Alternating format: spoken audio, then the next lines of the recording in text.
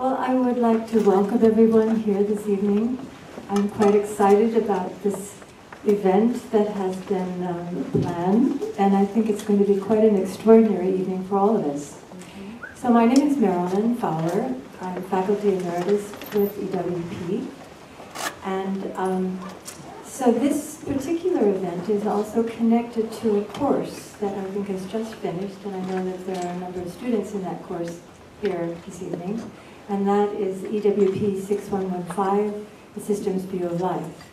So that course and this event are connected, and all of it is sponsored by the East-West Psychology Department.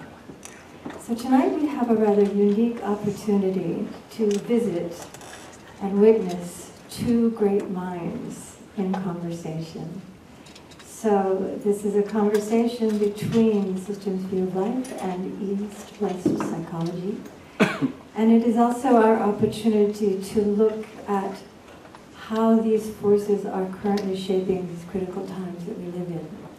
And so I myself have been very interested in attending, and now I'm moderating. So I guess I am also attending. So in any case, welcome very much, and I'm delighted to have you all with us. So I would like to start by introducing our two speakers. And Debashish Banerji, excuse me, I'm a bit nervous, is of course someone who needs no introduction to the East-West audience. So Debashish is the Haridas Chaudhry Professor of Indian Philosophies and Culture and the Doshi Professor of Asian Art at the California Institute of Integral Studies. He's also the Program Chair of East-West Psychology. His interests are in cross-cultural approaches to Indian philosophy, psychology, and culture. Banerji has authored and edited several books on thought leaders of modern India, such as Rabindranath Tagore and Abanindranath Tagore, and also Sri Aurobindo. He has also curated a number of exhibitions of Asian art. His last two authored books are 7 Quartets of Becoming, a transformational yoga psychology based on the diaries of Sri Aurobindo, and Meditations on the Isha Upanishad, tracing the philosophical vision of Sri Aurobindo. And next to him is, of course, Fritjof Capra, PhD, a scientist, educator, activist, and author of many international bestsellers that connect conceptual changes in science with broader changes in worldview and values in society. A Vienna-born physicist and systems theorist, Capra first became popularly known for his book, The Tao of Physics, which I'm sure many of us in here have read, yes, which explored the ways in which modern physics was changing our worldview from a mechanistic to a holistic and ecological one. Over the past 30 years, Capra has been engaged in a systematic exploration of how other sciences and society are ushering in similar shifts in worldviews or paradigms, leading to a new vision of reality and a new understanding of the social implications of this cultural transformation. His most recent book, The Systems View of Life, published by Cambridge University Press, 2014, co-authored with Pierre Luigi Luisi, presents a grand new synthesis of this work, integrating the biological, cognitive, social, and ecological dimensions of life. Now, before I turn the microphones over to our two speakers, I just wanted to give you kind of an outline of the structure for the evening. So Fritjof is going to start us off and with a few remarks about cognitive science and the systems view of life. And then Debashish is going to add his perspectives on cognition, consciousness, psychology, and its implications for the future in this very difficult time we find ourselves. And then both of them will move into dialogue, which I think is going to be the most fascinating part of the evening. And then before we close, we also have time for questions from the audience. So if you have a burning question, or if you think of one while all of this is going on, please write it down.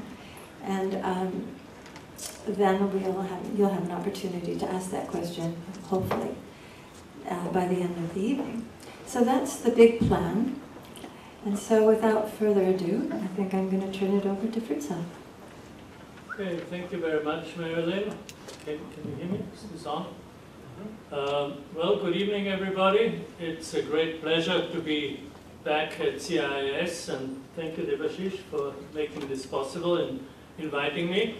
I should mention that I am quite familiar with CIIS.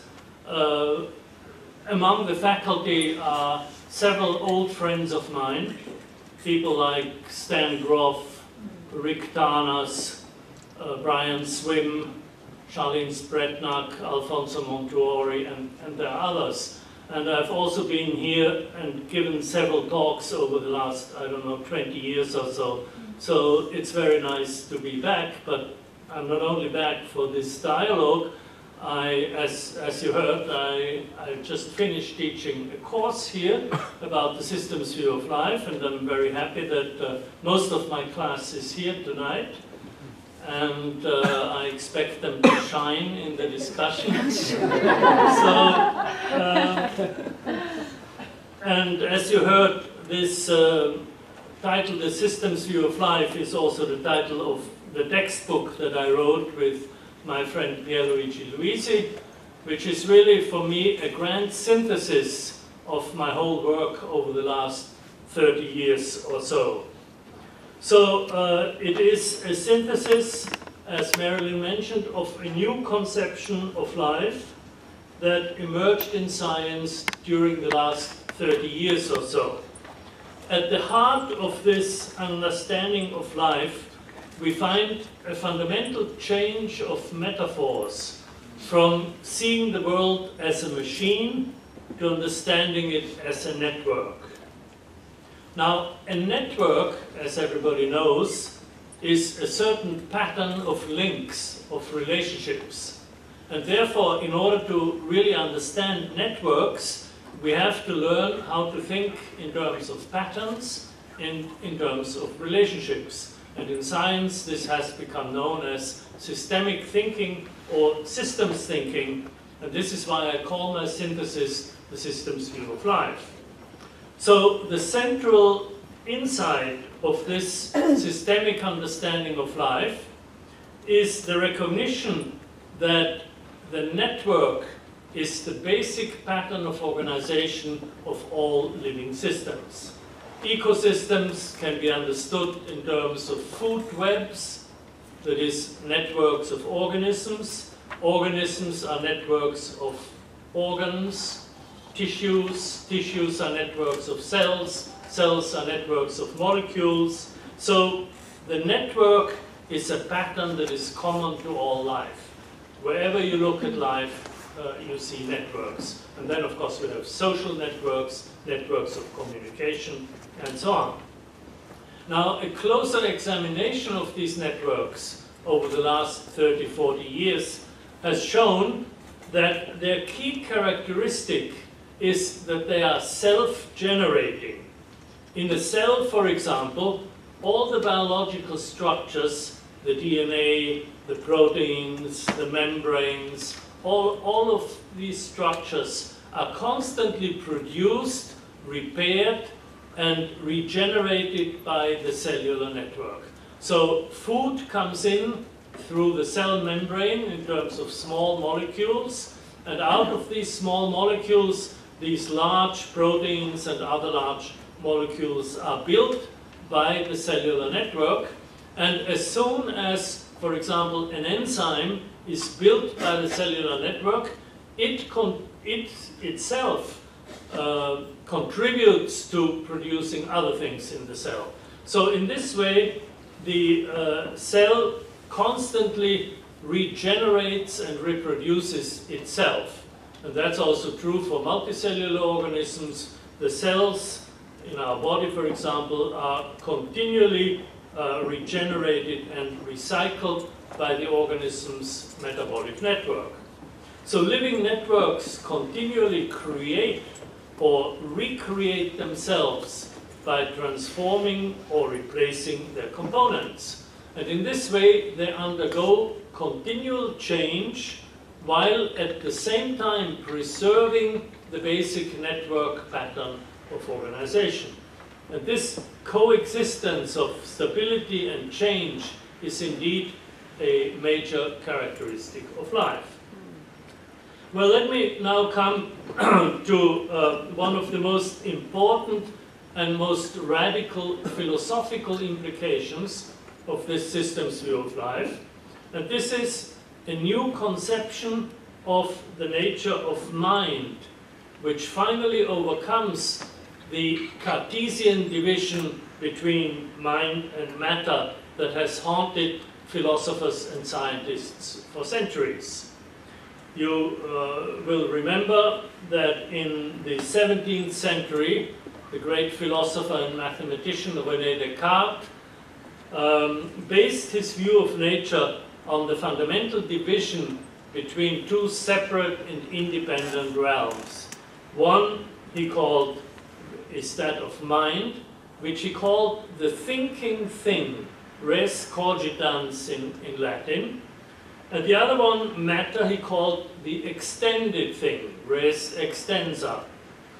And so he planted in the minds of philosophers and scientists in the subsequent centuries this fixed idea that the mind is a thing, because Descartes called it the thinking thing.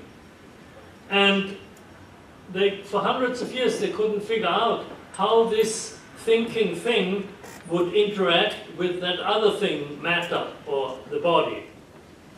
Well, the decisive advance of the systems view of life has been to recognize that mind is not a thing but a process. And this novel concept of mind was developed in the 1960s independently by two scientists, Gregory Bateson, the great anthropologist and cyberneticist, who used the term mental process, and independently Umberto Maturana, who focused on cognition, the process of knowing. And then in the 1970s, Maturana and his collaborator Francisco Varela, working at the University of Chile in Santiago, expanded Maturana's initial idea into a full theory of cognition, which is now known as the Santiago theory. And the central insight of the Santiago theory of cognition is the identification of cognition, the process of knowing, with the very process of life. Cognition, according to Maturana and Varela, is the activity involved in the self-generation and self-perpetuation of living networks.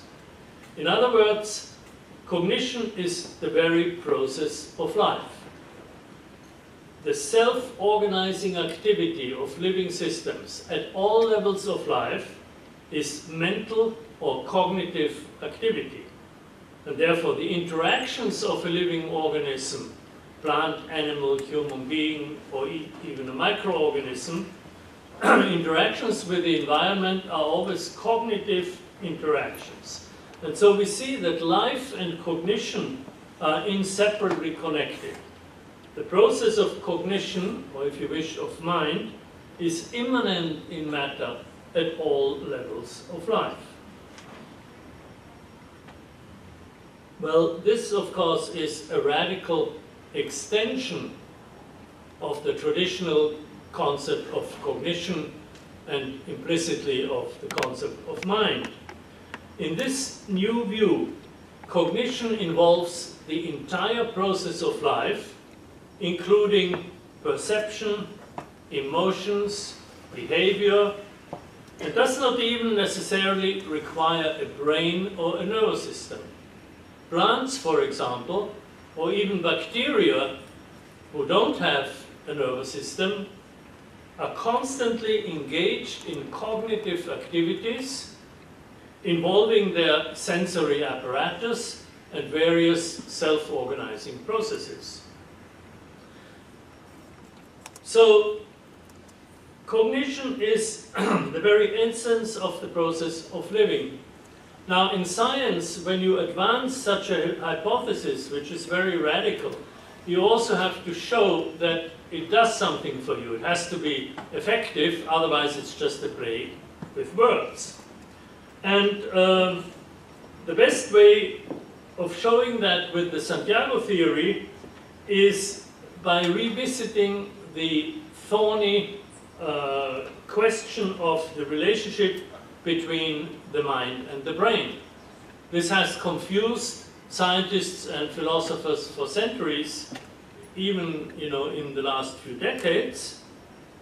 But in the Santiago theory, this relationship is very simple and clear. The Cartesian concept of mind as a thing is abandoned. Mind or cognition is a process, the process of life, and the brain is a specific structure through which this process plays itself out. But the brain is not the only structure, as I just said. Organisms without brains are also involved in cognitive activity, but their biological structures are the structures that, in which this process of cognition takes place.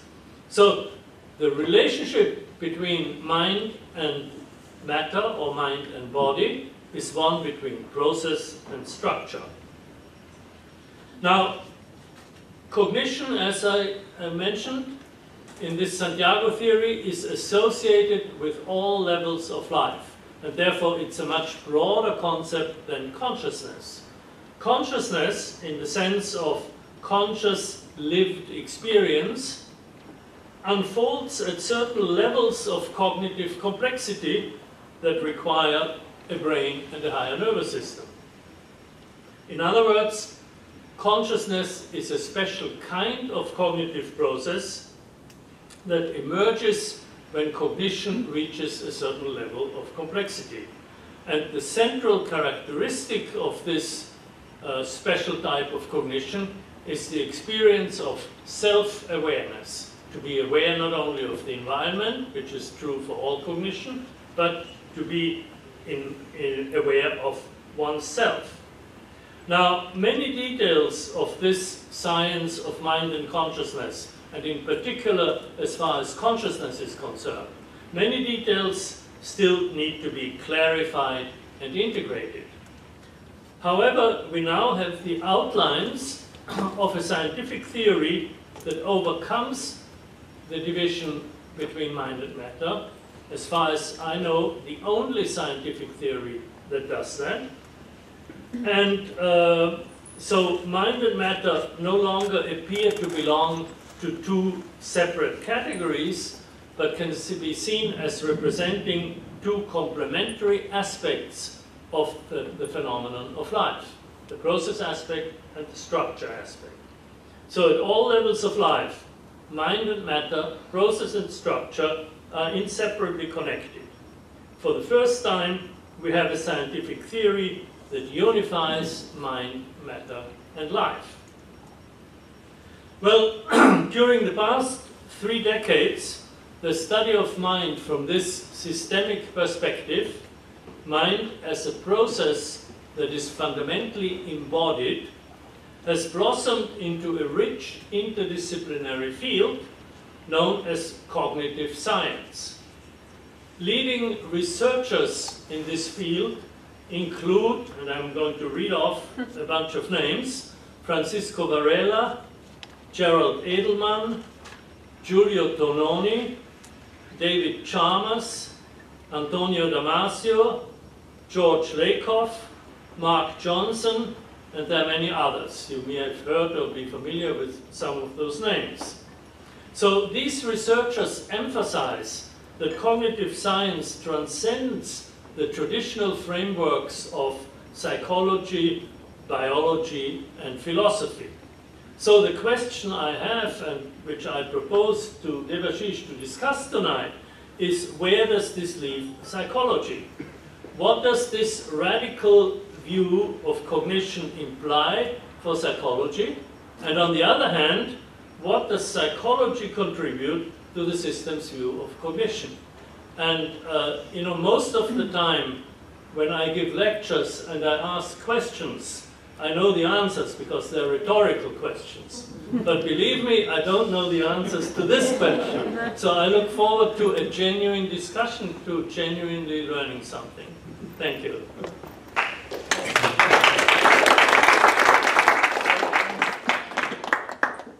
Thank you, Fritjof. So I don't know if we can solve that question here today, but there's an audience as well, and I hope that there'll be a rich collective dialogue on this. But I'd like to first say a few words about our department and what it does and how that relates to what you're doing. So East-West Psychology is a department of the California Institute of Integral Studies, found with the aim of bringing psychological models and frameworks of Eastern and indigenous peoples into engagement with Western psychology as a corrective to the reductive view of traditional Western psychology. The discipline of psychology literally means the science of the soul. Since the founding of the modern discipline of psychology in the European Enlightenment, psyche has been reduced to mind. Since the late 20th century, Jungian depth psychology and humanistic and transpersonal psychologies have questioned this reduction, identifying non-mental and non-ordinary states of consciousness and developing frameworks and methodologies to study and include these in its expanded view of the psyche. East-West psychology sees itself as furthering this effort. We acknowledge many forms and models of human knowing and action and keep open the question, what is the psyche? At present, East-West psychology conducts its studies and researches in 4 principal areas. These form a fourfold cardinal system, that of East, meaning Eastern psychospiritual models and experiences, West, meaning Jungian and transpersonal directions in psychology, Earth, meaning indigenous, shamanistic, and eco-psychological approaches, and world, meaning our efforts at integration and including social, cultural, decolonial, whole person, and integral psychologies. We are very happy and grateful to include Fritjof Capra's work on the systems view of life as an important part of our world psychology component. Capra, a world-famous theoretical physicist who pioneered a revolution in modern thought with his book, The Tao of Physics, has moved on to account for an integral view of cosmos based in an attempt to identify universal patterns in a process of cosmic organization. I don't need to speak for him as he has so cogently explained his work in a nutshell. Drawing on the life process work of Maturana and Varela, he sees processes of self-organization at work from the most fundamental building blocks of matter to the most complex feedback loops of society and culture, today a global interdependence. This is seen by him as an embodied continuous process in which cognition and creativity are present from bottom up. Emergent properties characterize networks of increasing complexity, giving them identifying qualities of their own. Consciousness here is seen as one of these emergent properties of cognition, appearing in living beings and marked by self-awareness. I realize that this definition of consciousness is not necessarily the same as held, for example, by certain Eastern frameworks, for which consciousness is the fundamental ontological substrate which has become all things. Nor is it so for indigenous understandings, where consciousness may reside in apparently non-living or in disembodied spirit entities. But this is a matter of semantic convention. East-West psychology accepts frameworks for what they are and favors comparative translations across boundaries. Hence, it is important to see Fritjof's model in its own terms for what it offers our understanding of psychology. Firstly, it participates in challenging the reduction of conscious processes to mind. As a result of, or rather, you use the term mind, so you actually pluralize the idea of mind, or you give another definition of mind. As a result of critical importance to our times, it decenters the modern subject from its right to hegemony over the planet based on its self-conception of privilege as the supreme creation of God or nature for whose benefit all others were made. This idea, which has led us to a very sorry state of climate crisis, cultural violence, and severe race, gender, and class inequalities in a tightly interdependent world, is a legacy of the European Enlightenment, interpreted in an anthropocentric way. Capra's model of universal cognitive autopoiesis makes for a participatory and creative cosmos in which humanity also participates along with and alongside all other living and non-living processes. Human cognition or human consciousness here adds emergent levels of material and non-material complexity due to the power of symbolic communication and technology use at the service of social unifications. This revised understanding of the human role in the systemic process of the universe results in a new ethics of participation, which, if understood and accepted, can perhaps reverse the mess in which we find ourselves today as by a wrong turn of history. Such a view, in line with chaos and complexity theories on one hand and with feminist understandings on the other, is a welcome move for East-West psychology. We may push further, however, the understanding of human consciousness as developed by Capra. What characterizes human consciousness in terms of emergence? If consciousness is characterized by self-awareness, in humans the degree of consciousness reaches reflexivity. Human cognition is able to turn on itself with a number of consequences. The first of these is a strong sense of separate and unique identity in each individual, a mental construction of reflexivity, which we call ego. This subdues or separates in the human some of the ways in which life conducts its business of participation in non-human life processes. A thing to note is that the exchange processes in non-human life forms seem to follow an intuition of natural conservation and unity, which excessive reflexivity has ruptured in human experience. Either we can ignore this and take our stand on the mental ego as our human identity, an identification which has led us to our modern view of being the subject of the rest of the world, given to us as God's favorites for exploitation. Or we can acknowledge this and recognize the many kinds of consciousness which operate in us and which we can empower. Emotional, volitional, somatic, and psychic forms of knowing are not the same as mental cognition and include intuitive understandings that can relate us to the unitive processes of nature. These are available to humans, but they need disciplined attention, practice, and coordination or integration to activate against the grain of mental domination.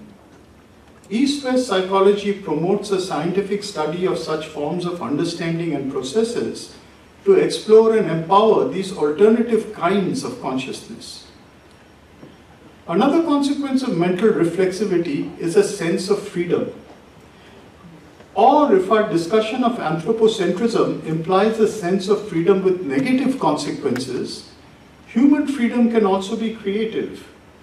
Human consciousness affords a larger scope to our relation with time, space, and the perception of order.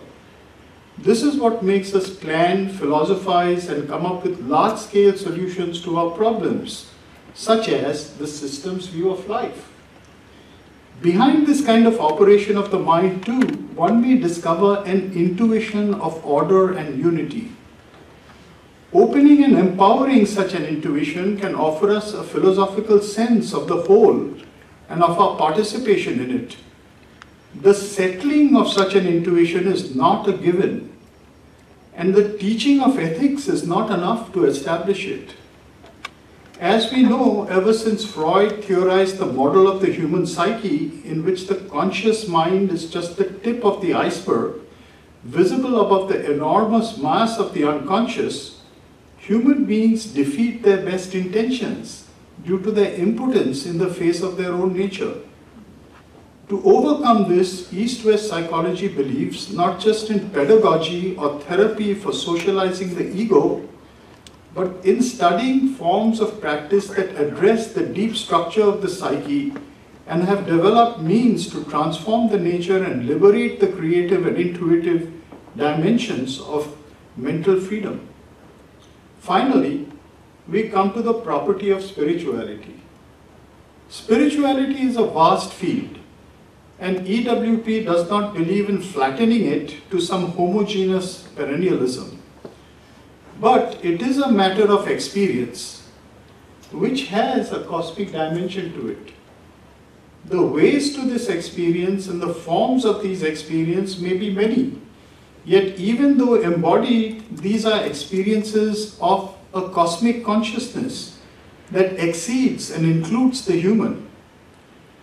Capra wrote about just such an experience in his first and best-selling book, an experience that put the final note of conviction to his revolutionary disclosures in physics.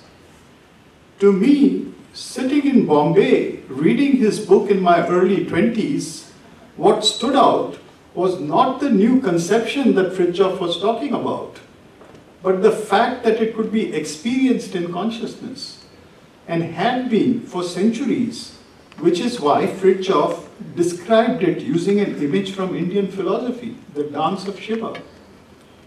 Experiences of this kind can change the composition of our psyche, bringing a unitive intuition to the front in all our dealings. I'm not sure if Fritjof will agree with me, but I feel it is very likely that his trajectory as an explorer and thinker of the system's view may be a continuing inspiration derived from that experience. Yet not all who have such experiences retain their conclusions as an enduring change in their psyche or their minds. This is why world traditions and transpersonal psychology have tried to develop systems and disciplines to make them settle and endure in us as states of being. East-West psychology seeks to make available the exploration and study of these disciplines, which, in my opinion, are the sure way to allow the integrative impulse of the system's view to not only be a good idea, but a realization.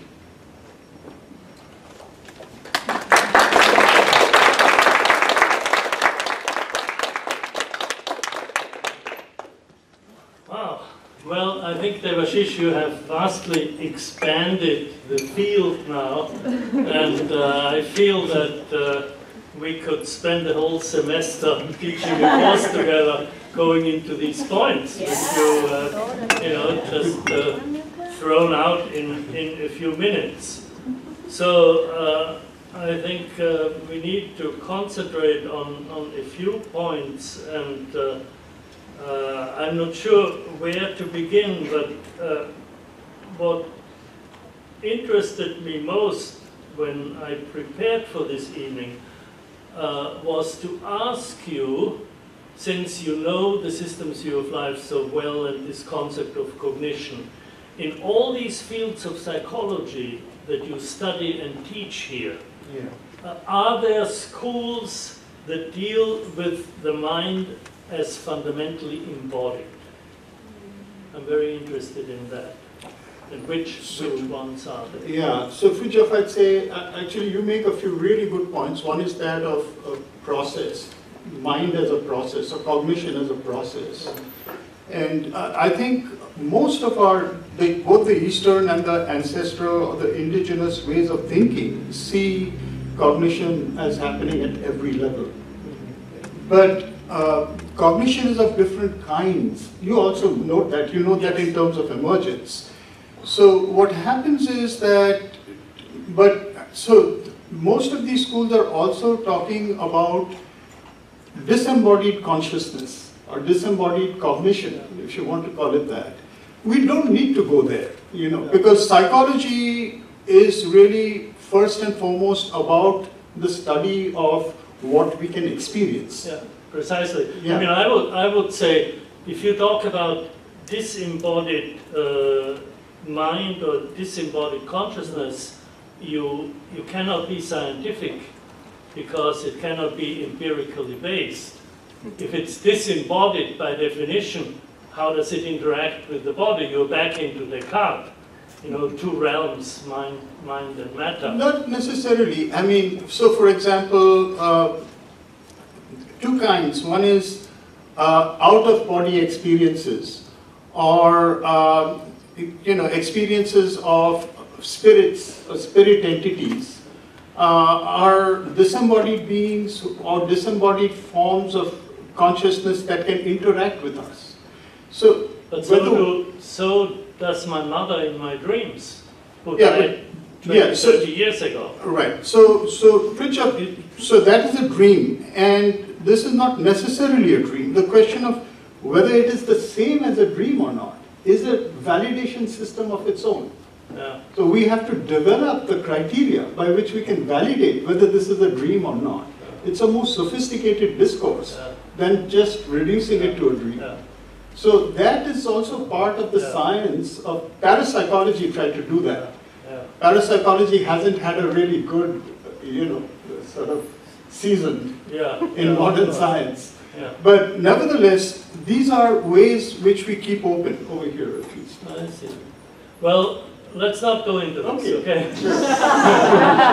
Let's come back to the embodied view of cognition and the process view. Yeah. And you said there are several schools, and you said indigenous ideas of cognition would distinguish between several levels. I would very much agree with that. Yeah, it would distinguish between kinds of consciousness. All kinds of consciousness are not the same, and you could call it levels, or you could call it varieties. Yeah, yeah. And where I would draw a difference is that typically indigenous traditions would not distinguish between living and non-living. They would say that a stone also has some kind of consciousness. Sure. Now, in the Santiago school, we would say no, because there is a definite order of self-organization that goes with cognition, which stones don't have. And one characteristic is that those are open systems that need a continuous flow of energy and matter. If you put a rock into a vacuum for a week, it comes out as the same rock. If you put a rabbit into a vacuum for a week, it dies. So that's the big, therefore, a stone is not cognitive. That's where I would draw the distinction. Right, I think cognitive processes don't express themselves, but this is the old, what is called the hard problem of consciousness. Yes. That is, it feels like something to be you or to be me. How do we know that it doesn't feel like something to be a stone? Mm-hmm. It may not express itself, but we can't know that. You see, so that becomes a question of, you might call it a question of philosophy. Yeah, absolutely. Because there's no way of knowing. If it does not express itself, then for me as a scientist, I have no data. Yeah, but in the indigenous point of view, it does express itself. And there is communication possible. No. So communication between the living and the non-living, whether the non-sentient or the disembodied, is something that is attested to. So the question is it a figment of the imagination or is it true? And if the lines that we draw are the lines of our frameworks. We cannot really know. Yeah. And I think they're valid to draw these lines in different frameworks. They arrive at different kinds of systems of validation. I was going to actually begin with that and say that what I'm presenting in the systems view of life is a scientific model or a scientific theory, and like all scientific theories, it's not the truth. Sure. It is a description of reality, a limited and approximate description, and we have to see within which context it works. I agree. That's always. Yeah. Now, I want to come to something that you mentioned, which I didn't expect, and I think it's extremely important. And that is when you talked about excessive reflexivity, which has led us to separate ourselves from nature. Yeah. This is what I like to call the human condition, the basic dilemma of the human condition, Yeah. that we have, human consciousness has evolved this capability of abstraction, which has given us conceptual thought, poetry, art, the pyramids, philosophy, science, but it also has led us to kill each other for religious ideals and things like that. Sure. This is also a very dangerous subject, and I think to explore this excessive reflexivity or the human condition, that alone would be worth your whole department, I think. if you did just that, because it's such an important question. Yes, yes. And are you exploring this in various courses? Yeah, sure. Yeah, Yes, yeah, we are. Absolutely, absolutely.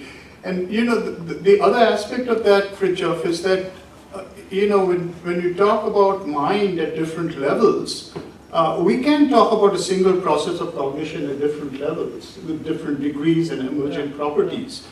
When one comes to the human mind, this separation that takes place due to excessive reflexivity actually creates this division into different types of consciousness. Because before that you can call it all one thing, but suddenly now it is as if something has split itself off. Yeah. And we can see, when you talk about networks, there is a fundamental difference between natural networks, like let's say a beehive or other kinds of networks, where a certain unity is conserved. Even the entire ecosystem, without the human, conserves a certain homeostasis. Things die, things are born. So there is an intuition of unity which is conserved. With the human, with that excessive, reflexivity, we split ourselves off from that, and we tamper with that unity. So the thing is to get back to that.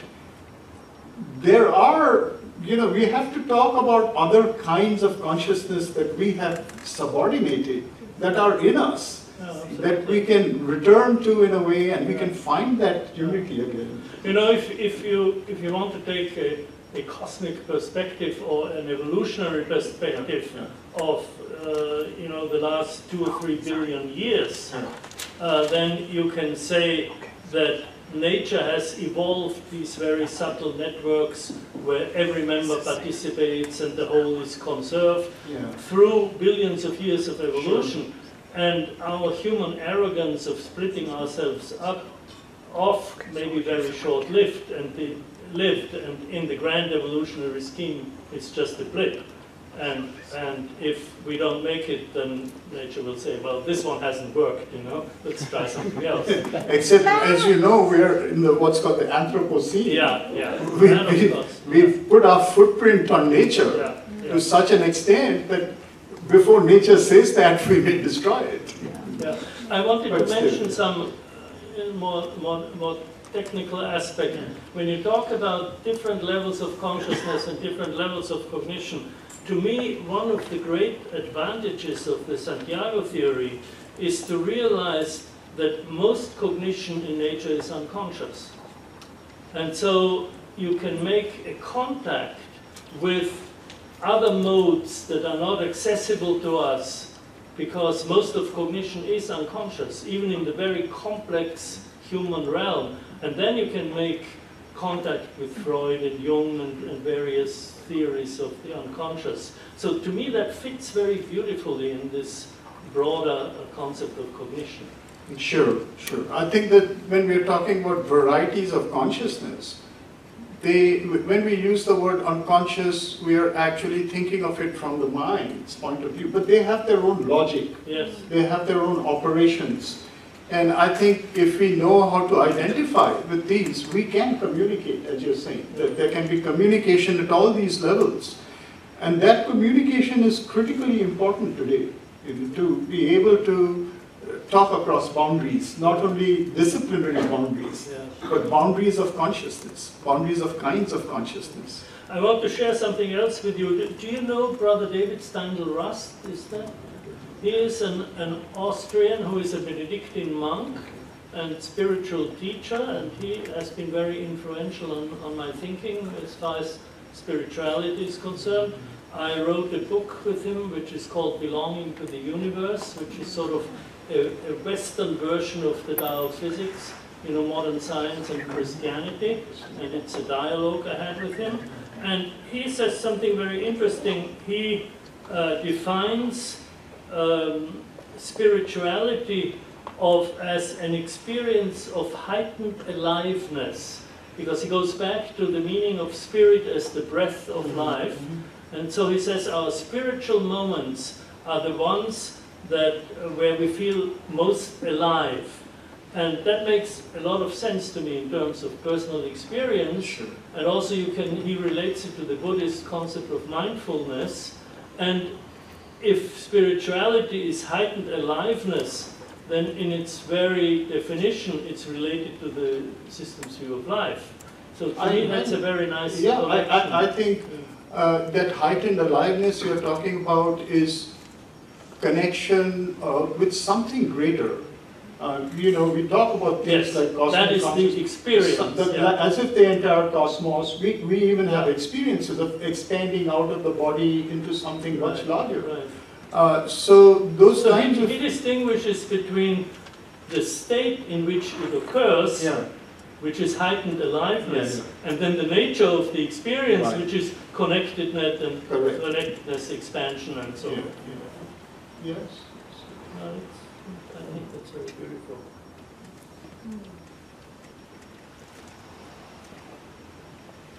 So, how are we doing? Shall we open it to questions, or? I think that's a good idea. Yeah, Fritjof. I think let's open it to questions and then take it from there. And you will be so kind to moderate the discussion? Great. Oh, already.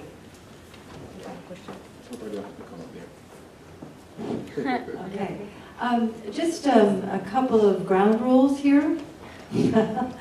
Well, first of all, we would like to have as many people as possible be able to share their questions. And so to do that, we would appreciate it if you would be as succinct as possible and as clear as possible in your question. And if you could minimize the commentary that might precede the question or follow it. So, just those two very brief things. And then we're ready to go. Now, I think we already had one volunteer here. Is that true? Yes. Okay, I'm going to give you the mic, and it's all yours. Thank you. So, good evening. It's quite a pleasure and an honor to meet both of you. I read your book 40 years ago as an 18-year-old in Jamaica, the Tao of Physics. And it was the same time I was meeting people like Carlos Castaneda and Alan Watts and this kind of type of literature. And your book had a particularly deep influence on my life and still does. And I had no, excuse me for saying this, I had no idea that you were still alive. But I had put you like in my pantheon of brilliant minds and Tao of Physics in my canon of holy books. So it's really, anyway, so my question is this.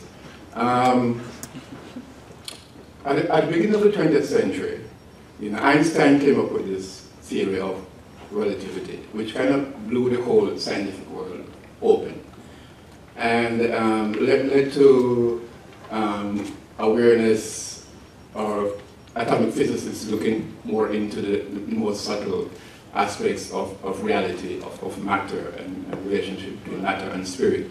And at the same time, W.E.B. Du Bois made this bold statement that the problem of the 20th century will be the color line.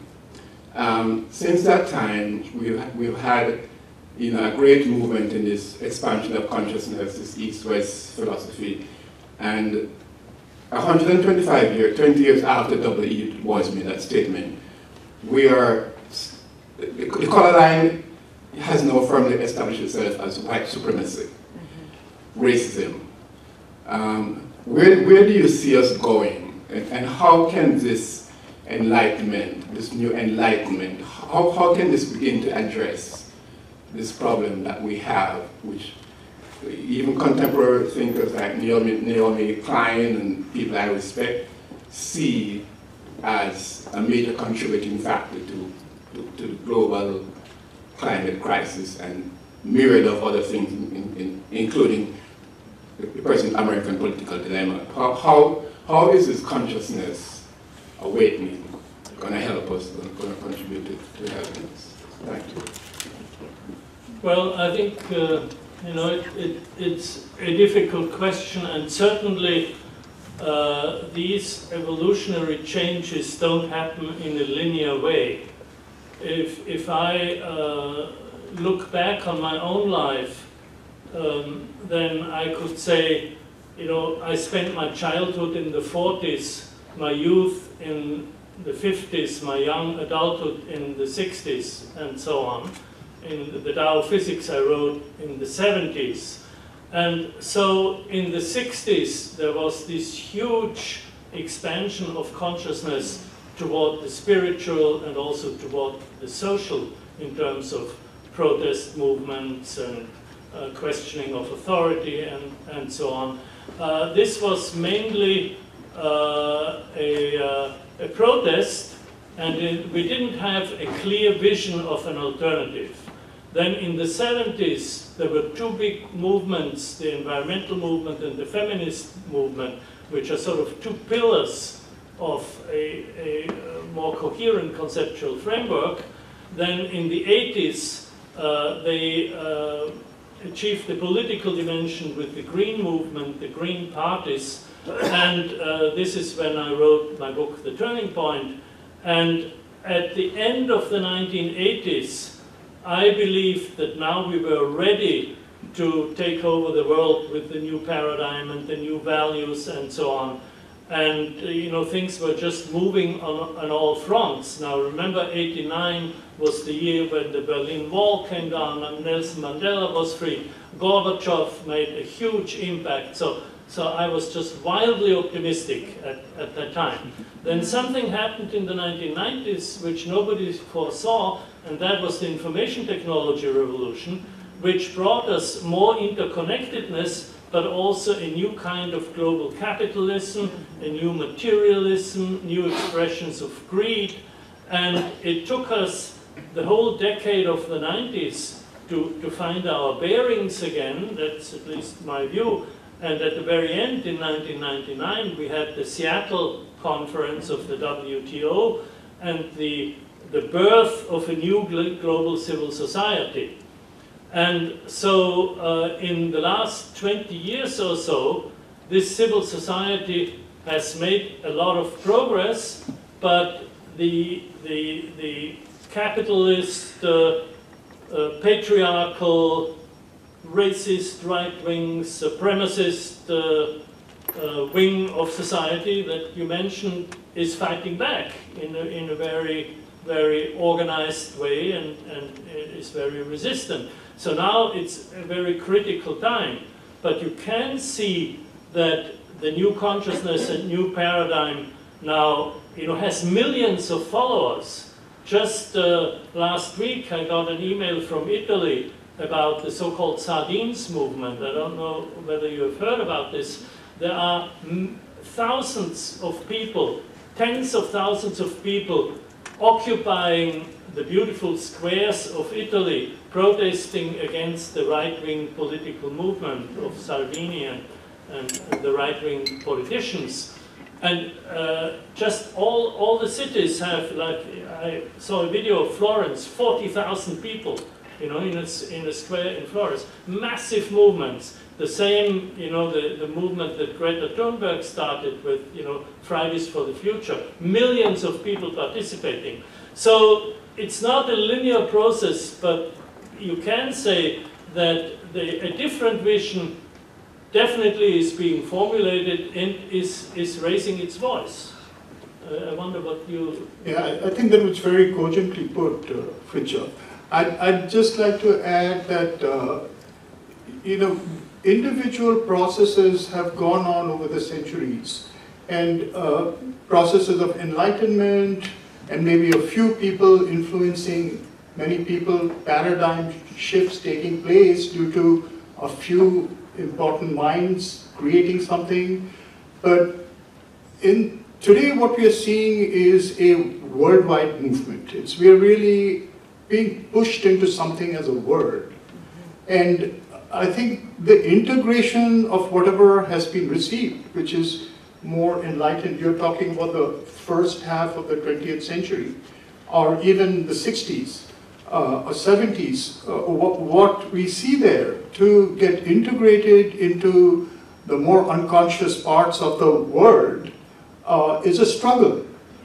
Enlightenment is a struggle, and that struggle is not something being done at an individual or a small level anymore. We are all being pushed into it. It's a collective struggle. And whether we'll come out of it successful or not is really a kind of a matter of intensity of aspiration and activism. It's to be seen. And let me add on that I completely agree with you. It's by no means sure whether we come out of it whole, but if we do, we will only do it with a new way of living, a new way of governance, a new way of relating to the earth, and that's what we're working on. Because I, for myself, now at my age, I'm supporting the struggle, but I don't organize in the streets. It's not my thing. But I am preparing ourselves, helping to prepare ourselves for the alternative, which will be necessary if we make it. Okay. Well, I see several hands. I think yours was up first. Along those lines, what are your thoughts on deep adaptation and whether we really have gone to the other side and it's inevitable that, that humans will be endangered in the next few years? And if that is the case, what is the preparation? How do we prepare for becoming resilient and for surviving this possible extinction? Well, I don't have detailed ideas about that, but I think it's important to recognize and clearly understand the difference between mitigation and adaptation. And the difference is that mitigation, that is preventing the climate crisis to get worse by planting trees, by moving to sustainable agriculture, regenerative agriculture, by moving to non-fossil fuel energies and so on. By doing all that, we will mitigate the effects of climate change, and the effects are felt most by poor people around the world. And they will benefit from that most. So mitigation benefits poor people more than rich people. Adaptation benefits rich people more than poor people because they have the money to surround themselves with walls and to build their houses higher up and to do all kinds of things. So if we say it's too late for mitigation, then we give up social justice at the same time, or environmental justice. Debashish, do you have something to add? Not much, except that we teach eco-resilience and eco-psychology in East-West psychology, and there is the attempt to create a certain kind of a consultancy or help by which we can empower people to be resilient in this change that we are experiencing.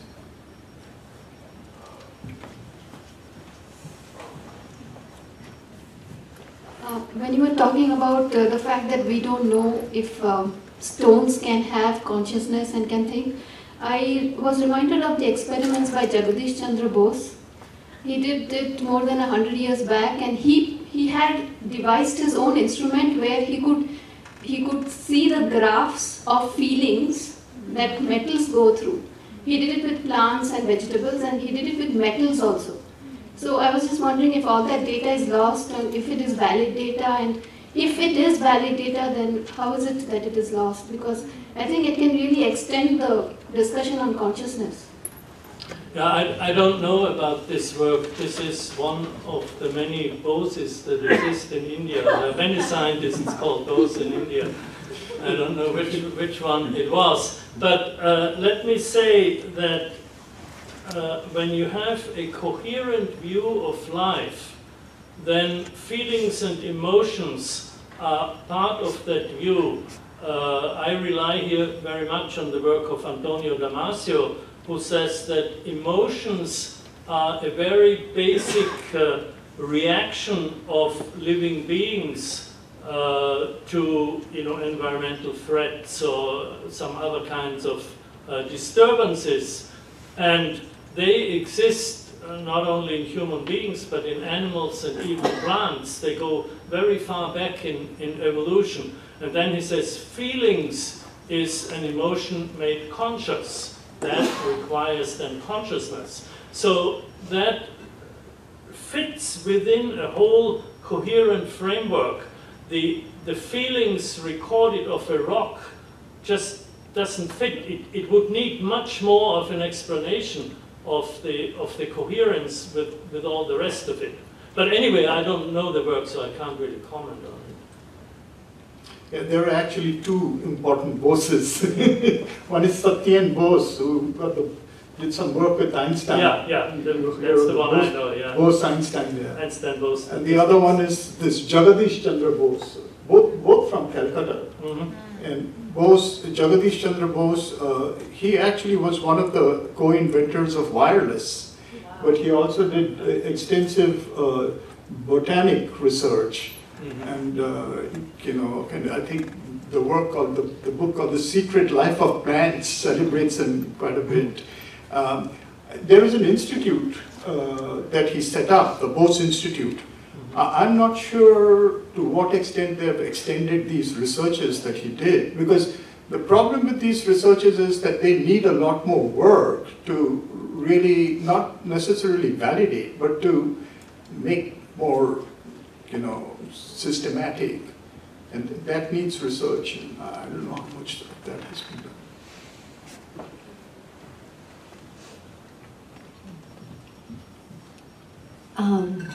Fritjof, I also wanted to talk about the stones, which is why. So I was really struck by what you said, that are not being able to observe the life or the feelings or the emotions in stones as scientists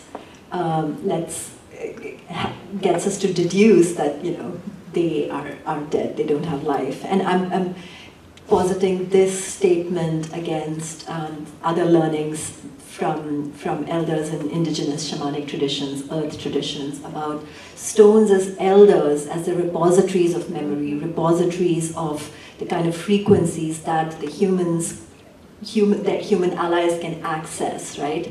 To do multiple things, to shift to multiple states of consciousness. And I know that Debashish brought his own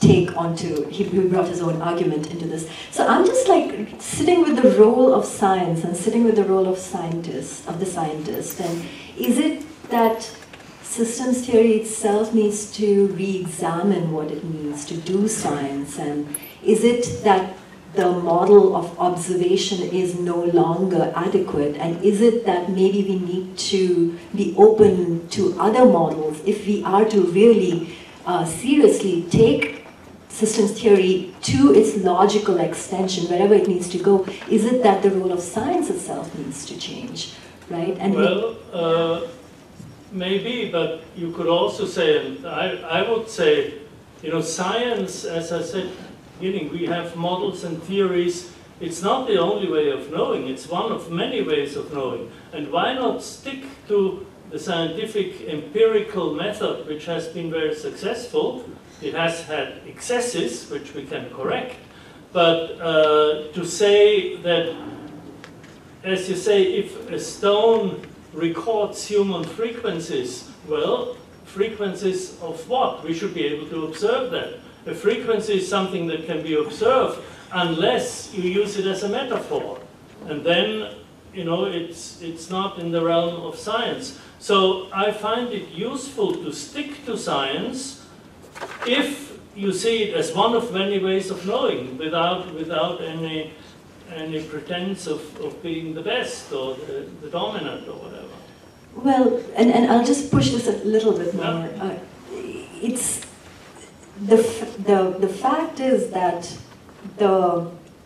if there is a similar metaphor / knowing about stones across many different paradigms, it's possibly because there has been a kind of codified understanding, a kind of codified knowing that has come down through the different elders, the different streams of knowing. So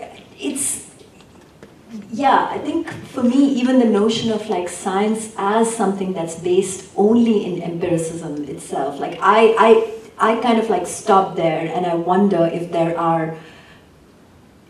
this particular definition of science is leaving out a more expanded definition of science. I think, would you like to say something? Well, as I said, why not call it poetry? There's nothing wrong with calling it poetry or philosophy. You don't have to call it science. Let me give you also an example, a personal example. I grew up in Innsbruck, in Austria, in the Alps, and I still have an apartment there and go there quite often. And I have a very strong relationships to the mountains. There's a huge chain of mountains that I can see right from my bathroom.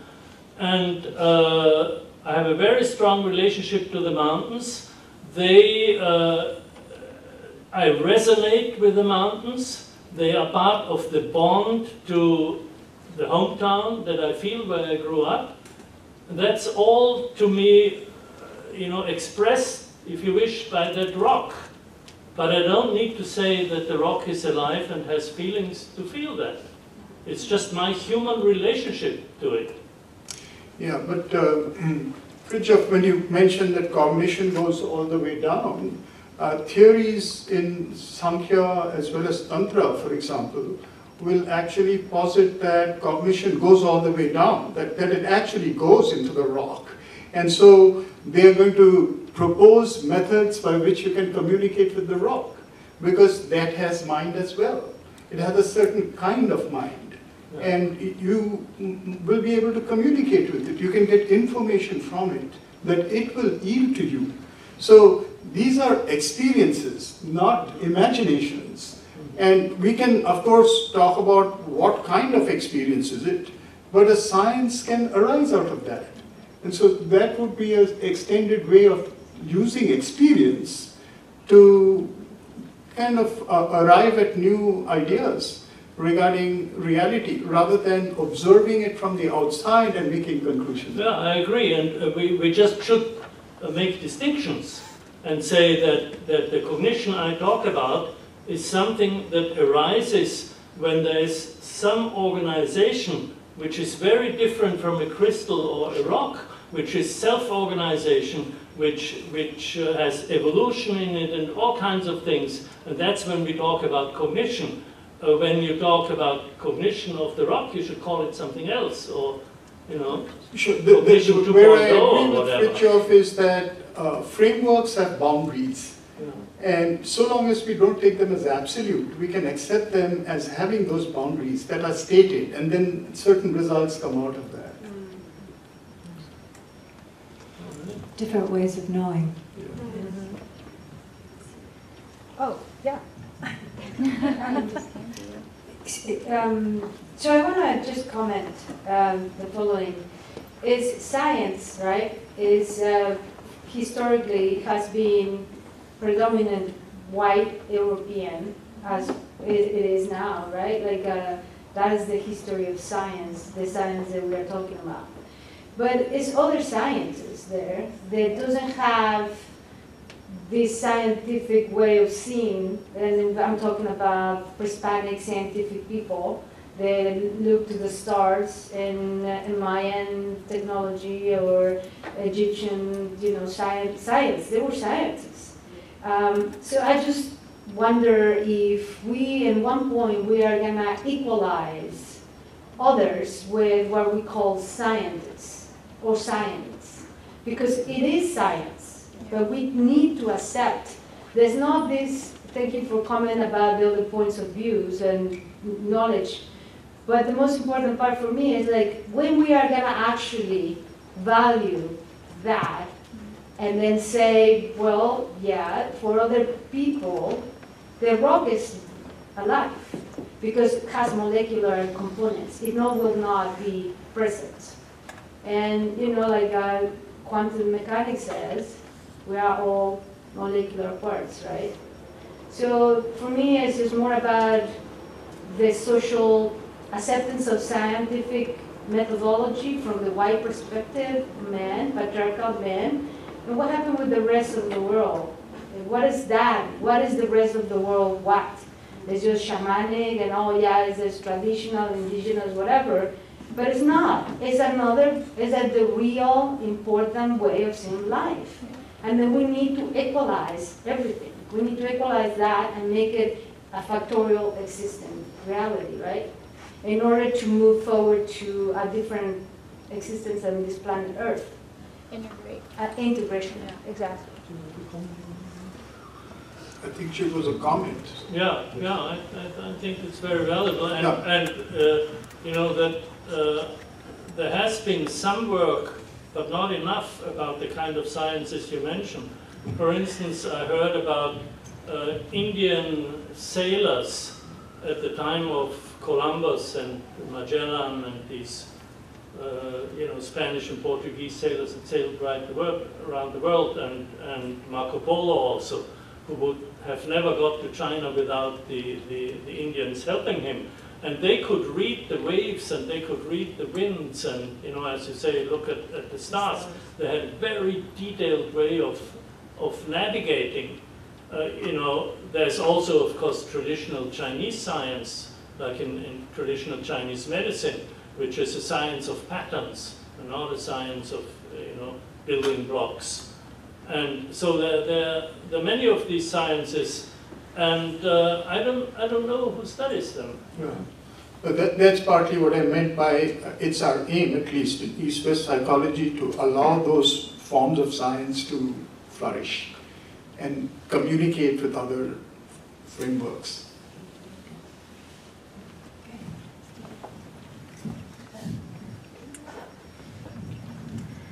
This is a question from the Zoom, and it's on the same lines, and I think it's more directed to Debashish. Somebody's asking in East-West psychology, how would you define East-West, and whether that would also include North-South? And there's a second part to the question, which is, would you expand on the decolonial and racial aspects in your fourth category named world? So yes, undoubtedly the term East-West psychology has a historical background, and so it's a little anachronistic from that point of view. East-West is a dialogue of civilizations. North-South is more a dialogue of plural cultures. You decentralize it even more to talk about North-South, not just large civilizations. And we are involved in that, in the sense, as I said, it's both Eastern, Western, and indigenous forms and modes of knowing that we are bringing together into dialogue, into conversation. And what was the other question? On decolonial and racial aspects in the fourth category of world within the department. That's really cultural psychology and activistic psychology. Today we are addressing that to some extent, but not that much. But that is an important category, really important category, that I would see, that I would like to see develop more in East-West psychology. There are people who have worked in those areas, but I would like to see that taught and explored more. That's you know, the first time I went to India, I left from San Francisco, and I took a plane that went west to go to the Far East, because I went via Tokyo. right. And that had a real, as a European, that really had an effect on me, because I always thought of India as the Far East, you know.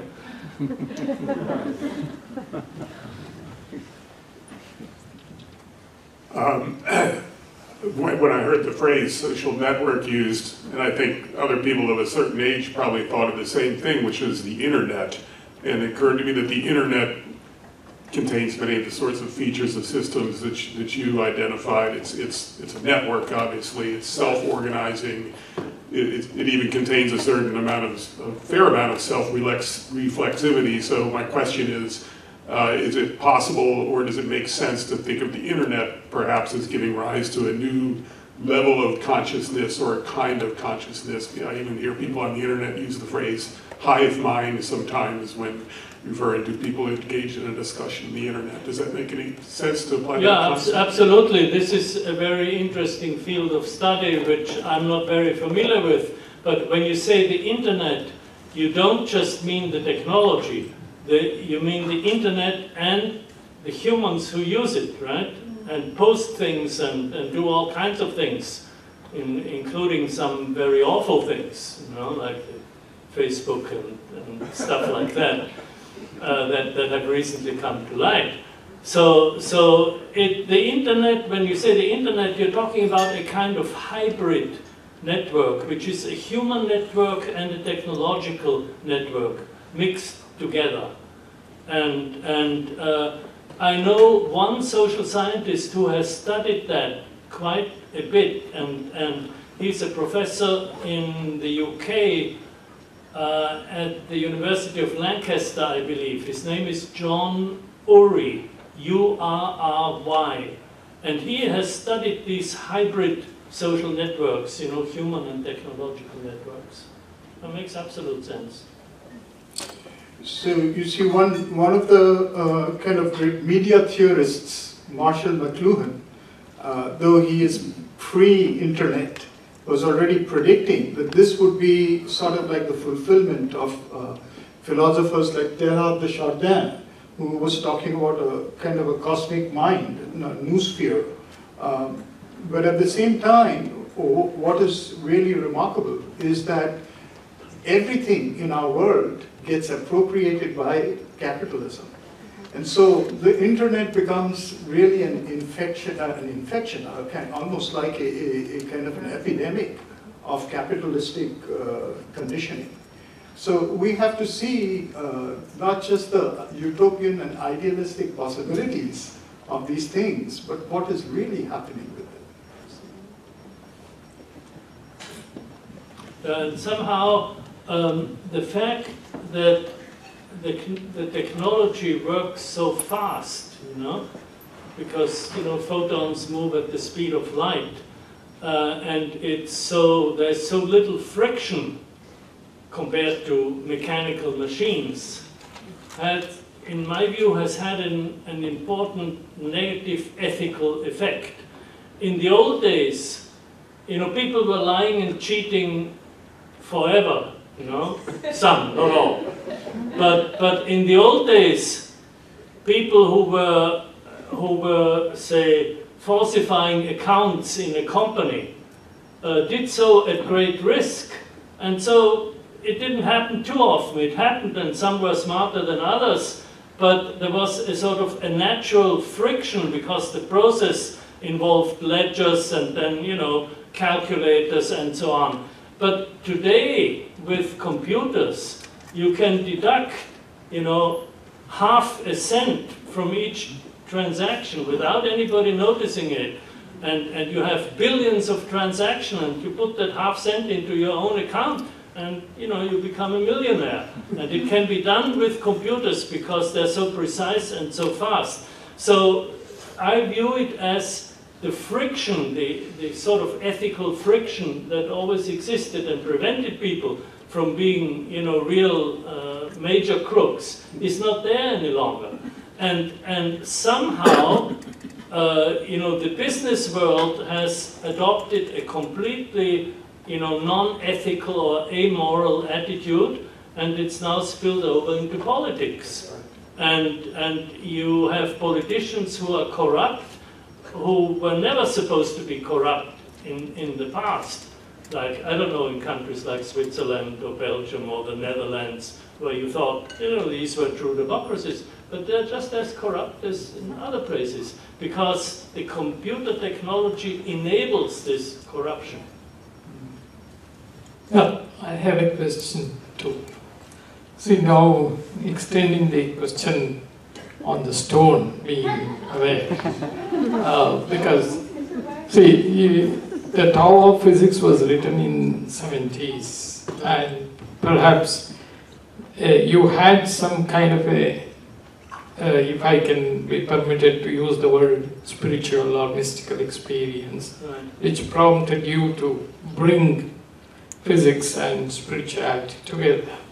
So, if you yourself has experienced that, I'm sure there is some change of consciousness within yourself. So, given that personal experience, which I could have continued also, as you referred to, going back to the stance of a scientist and adopting a particular Santiago school framework, and to start seeing things again from that perspective. How do they go together? Because the change of consciousness is primary for all these experiences. If the indigenous people in the North America or in any other country, or Indians, our rishis, our yogis, they underwent transformation of consciousness, and at that level they were able to experience world in a different way. And the research on altered states of consciousness and many people's experiences have reported even in the West. Of course, you know all that.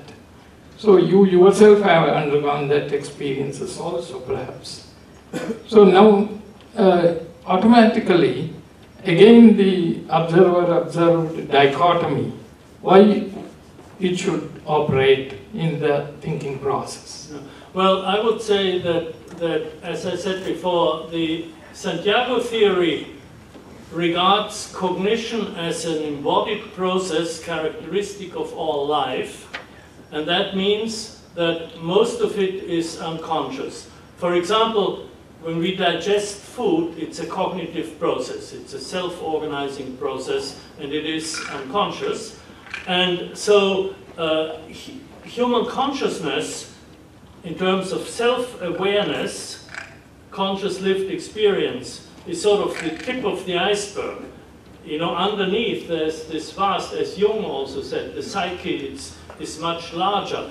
And we are only at the beginning of integrating these other theories and experiences into this Western scientific view of mind and consciousness.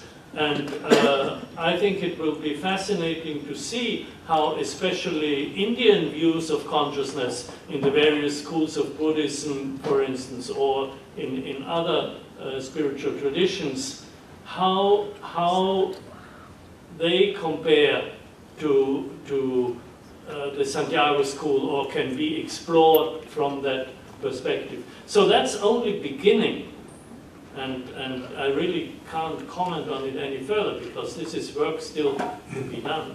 Yeah, I think Varela himself was very interested in that dialogue and neurophenomenology, which is really not Varela's sort of coinage, but basically he promoted that way where phenomenology and cognitive science can validate each other, so to say.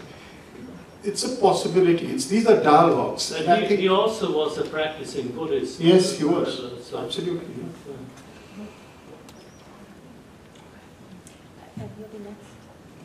So, we were talking about the idea of emergence, and I wonder, do you think about the question, what could be the cause of emergence of a higher level of network or system? So I see that maybe there will be two kind of cause that we can, imagine. One is a top-down causation, means there is an attractor or a purpose, a direction for the lower system to birth out of something higher than itself. For example, the human consciousness come out of the lower level of consciousness in animal or just in life in general. Or the second way of thinking is that the lower level of self-organizing system, the complexity of it hit a certain level, and then inevitably a new system emerge without any necessity for a purpose or a teleology. So which one would you believe in, and what would you think is the implication? If you think that way, what do we mean? Then how do we consider the human consciousness, especially in our time? Do we emerge as such a complex, sophisticated, self-reflective, egoic beings by the luck, or because nature just happens so, or we come out of some purpose?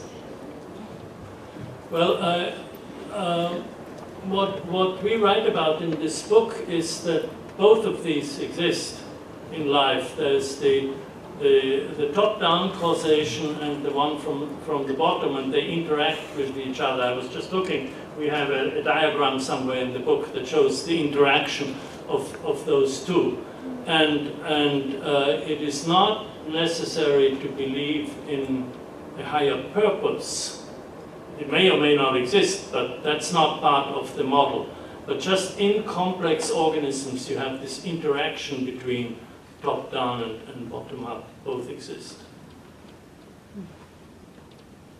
So these would be frameworks, and again, frameworks have their own assumptions, so to say. And those who have posited a top-down kind of causation, either they are doing that out of experience, and this is also possible. You have, there again we go to Indian psychology and experiences of higher consciousness, and then making that accountable to evolution would create another kind of model.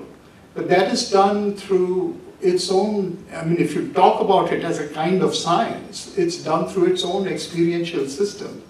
While this is valid in its own way, if you look at some of the texts, say for example the Rig Veda, that has both these systems being presented. You have a theory of creation which is the Purusha Sukta. A being is fragmenting itself and becoming the multiplicity. And you have the Nasadiya Sukta, which is really a bottom-up. So these are models, and each model has its own perception, a way to look at things, or look at reality. And each one has its own, results, or it offers something to us which is unique. It's just interesting to me that at the biological level we distinguish. I just looked it up, this diagram. It's known as downward causation and upward causation. And biologists now study the interactions of those two.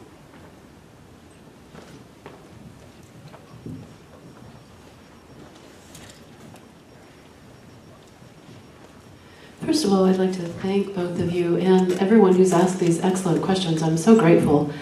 In response kind of to the question about what do we do, two questions, what do we do about racism and the nationalism and sexism, all that stuff that's sort of blocked our forward movement as humanity and our ability to include all voices, and so also speaking to the question about including more voices in the scientific world, I'd like to ask your thoughts on two concepts, where and how they fit into your model, the systems view of life, and also psychology. And Debashish, I think you actually asked about this first concept, but where, and I asked this question with lots of hope on behalf of humanity and all of our need to help us evolve and deal with all of our crises that we've created. Where do you and how do you fit the concepts of freedom and love into your models?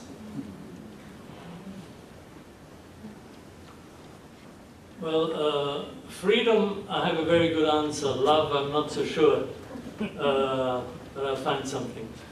But freedom, this is a major advance, I think, on this age-old question of determinism versus free will. And it also goes back to Maturana and his theory of self-generating networks.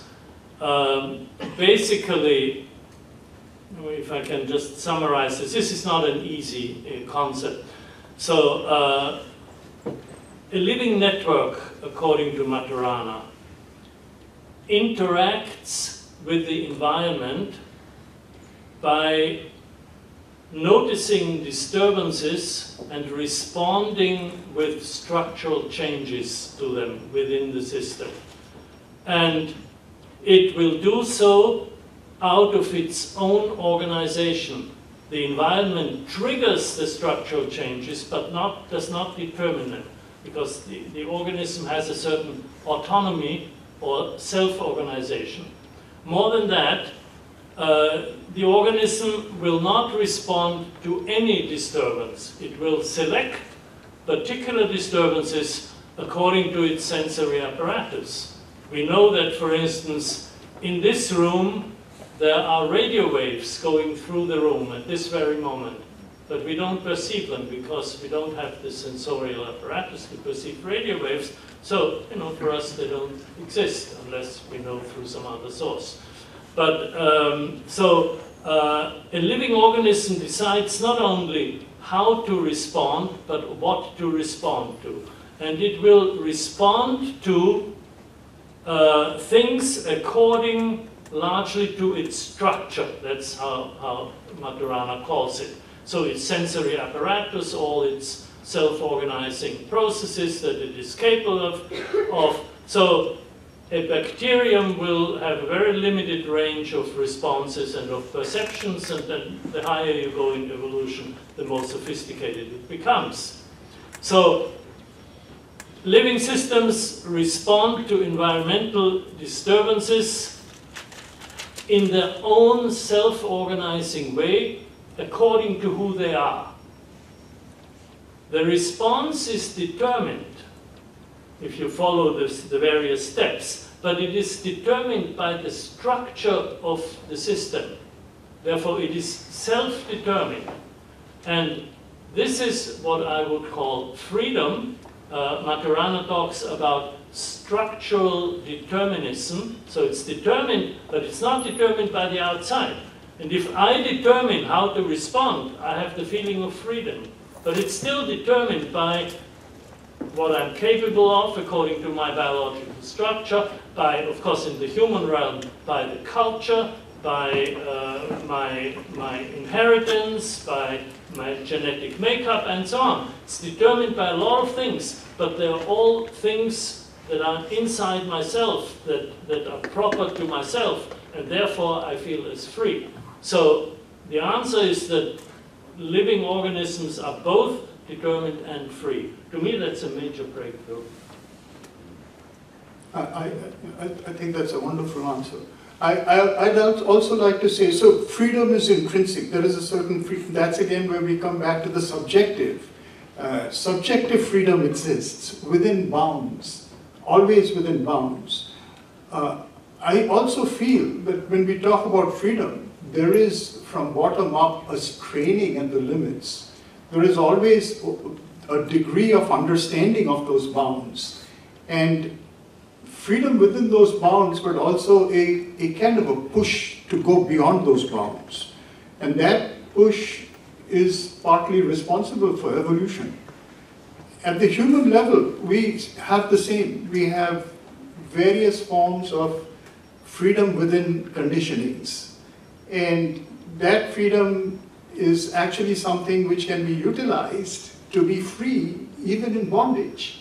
This is what Michel Foucault is talking about regarding technologies of consciousness. But being free within bondage is not necessarily enough.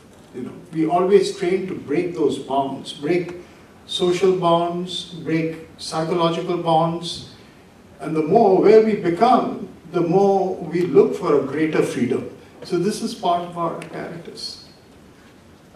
You talked about love, and I see it in terms of these various consciousnesses. So the emotional consciousness is its own kind of consciousness, which has intelligence, wisdom, intuition, sense of unity, and these are things that we've suppressed due to the privileging of the mind. And I think that's where we come to the need for empowering these things. Regarding love, I remember a book which inspired me very much by a German biologist called Andreas Weber. And his book, I believe, is called Matter and Desire. And he is a student of Varela's, so he's completely familiar with the systems view, and he talks about love in a way that is very novel from a science point of view. But I'm afraid I can't reproduce what he says. I don't remember it in detail. It's quite complex. But if you want to look it up, it's called Matter and Desire. It's a beautiful book, and I think the subtitle is An Erotic Biology. And he's not only a scientist, but also a romantic in the German tradition. So he writes about his own experience of nature, lying down in a meadow in Italy and so on. It's very, very romantic, but he talks about love in a very interesting way. Many people I know, and it seems a large part of the country, is consumed with existential angst and fear and dread over both climate change and the threat of extinction and the political situation. Might there be a benefit in trying to promulgate the knowledge of the Upanishads more as a way to gain the freedom to deal with the problems we have without being consumed by fear and anxiety?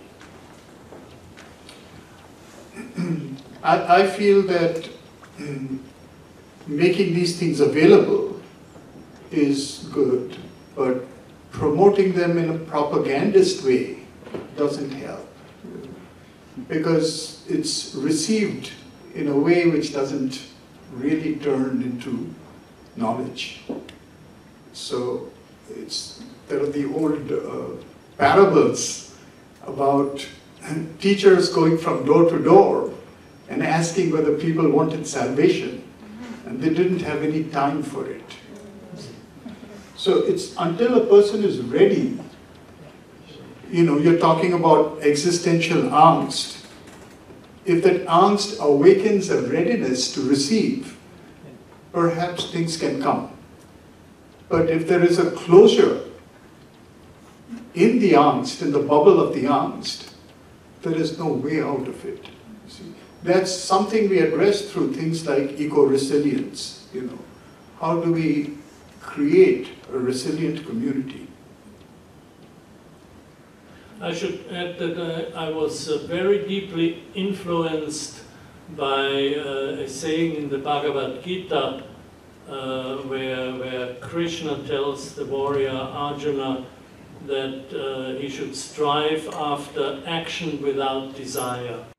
And that was, the Gita was the first Indian text I read in 1967, I think.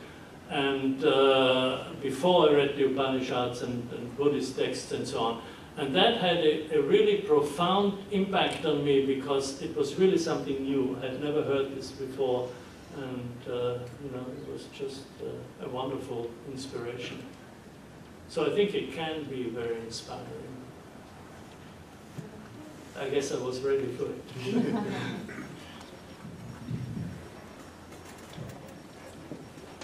Hi.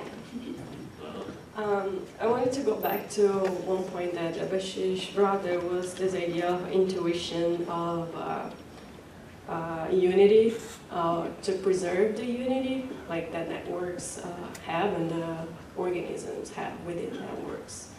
Made me think about the idea in science of like feedback, right? Giving and receiving information in different ways and kind of moving towards preserving the network based on this feedback, giving and receiving.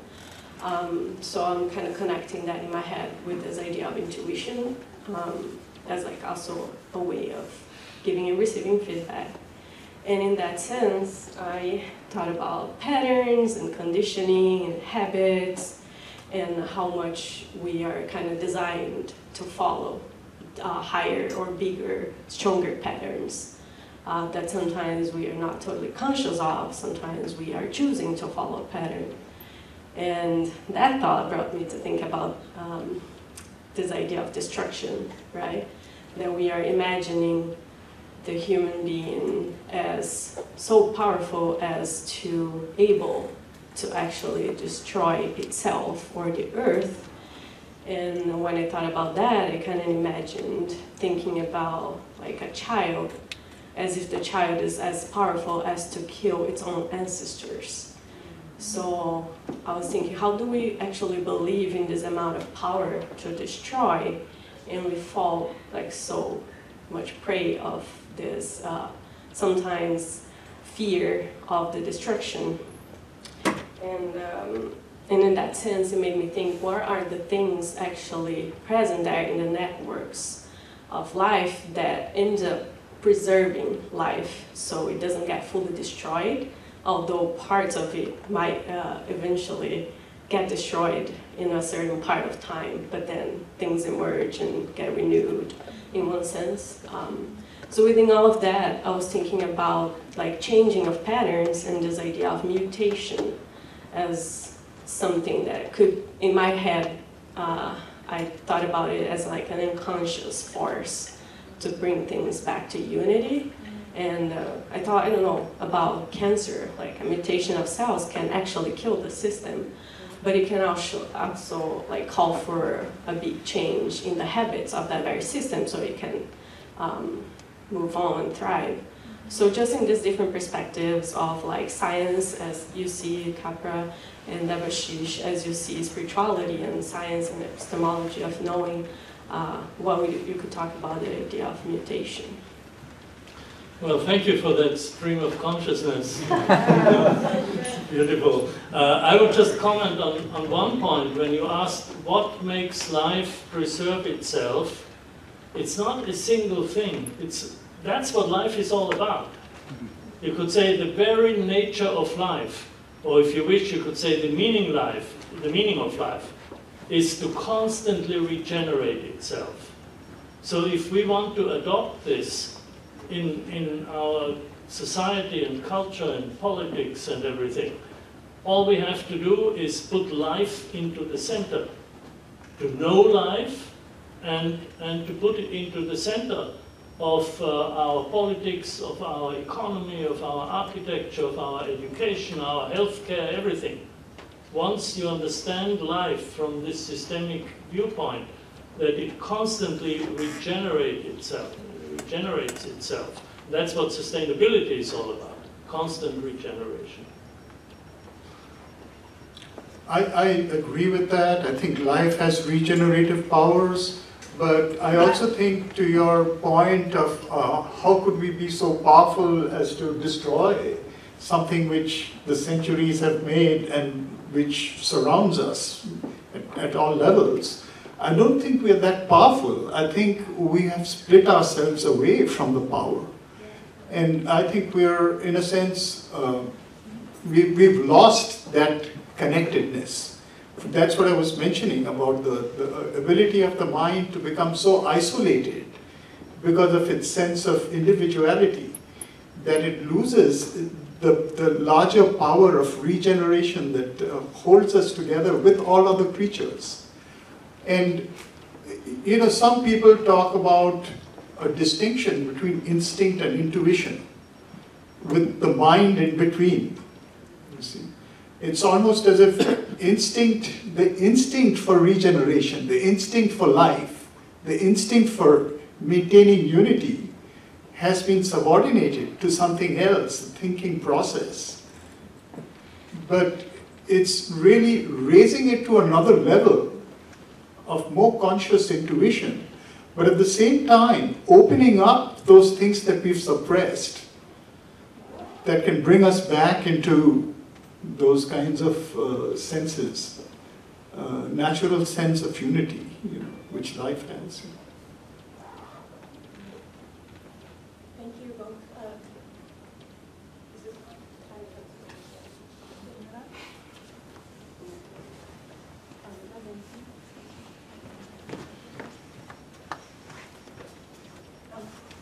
Check.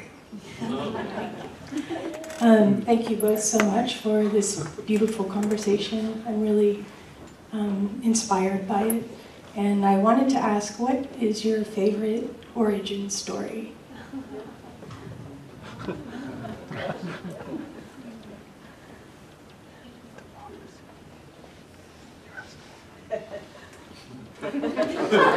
I actually mentioned there are two origin stories in the Veda, and then there are stories later that nuance this further.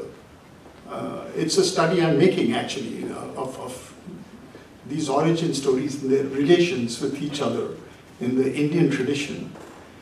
But the origin story that I'm talking about is that of, it's not anthropocentric, but it's as if reality is a person. It's a kind of a plural person that is one, but also wants to know its own infinity, its own manyness, its multiplicity, and it fragments itself. So it's a little, to put it facetiously, like Humpty Dumpty, who falls from the wall. And all the king's horses and all the king's men couldn't put it together again. So now we have the fragments, but each of the fragments is the one that has fragmented. And the journey of life is that of each of these ones recognizing that it's not really a fragment, it is the one. And its oneness is best experienced as the all and the interaction of the many. That's it. Well, my favorite origin story is the pre-Hellenic myth of Gaia. Gaia is the Earth Mother, who is the creator of all, who bears gifts for all living beings on her surface, and who accepts all living beings into her body when they die, and regenerates life in this way. So that's my favorite origin story.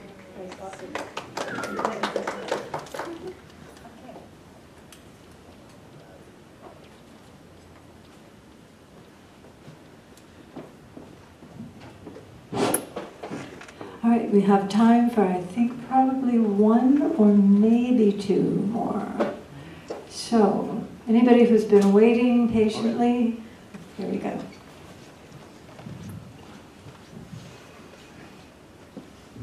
Okay, I'll try to be brief. First thing, you have told us this story about oneness and unity, and I wonder if we also need to learn about multiplicity and pluralistic approach, which you have already emphasized too.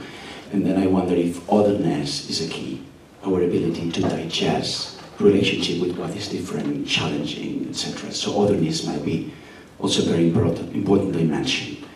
And then for Fritjof, you said about life, purpose of life, self-generating, and so. I wonder if it's more than that, in the sense that it's not only remaining, but also searching for more richness in the level of expression, or depth in the level of experience?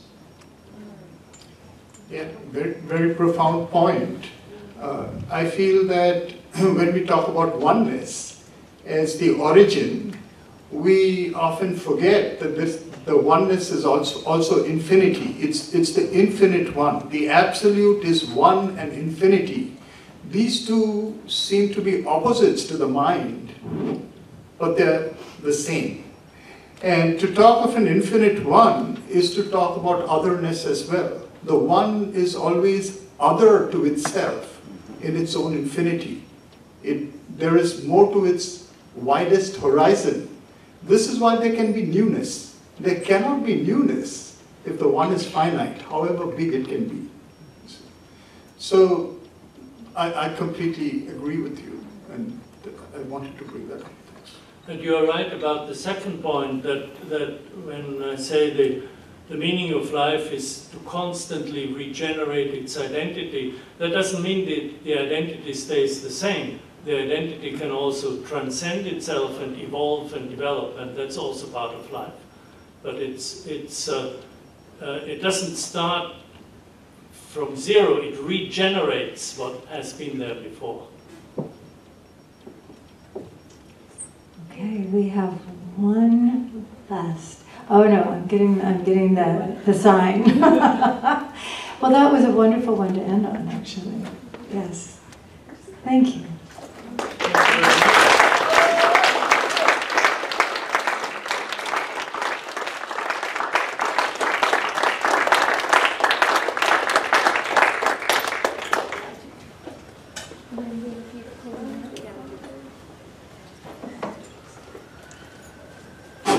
Okay.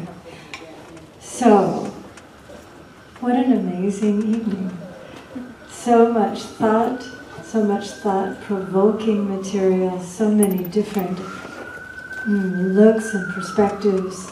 This was a very, very rich evening, and I want to thank both of you for what you did to unpack some amazing questions from our audience. So, thank you, first of all, to both of you for all that you did to prepare for this, and what actually occurred in this spontaneous moment. So, bravo to both of you, yes. Now, I also have a couple of other thank yous, very important ones, and that is to Mira Michelle Kennedy for her orchestration of this whole event.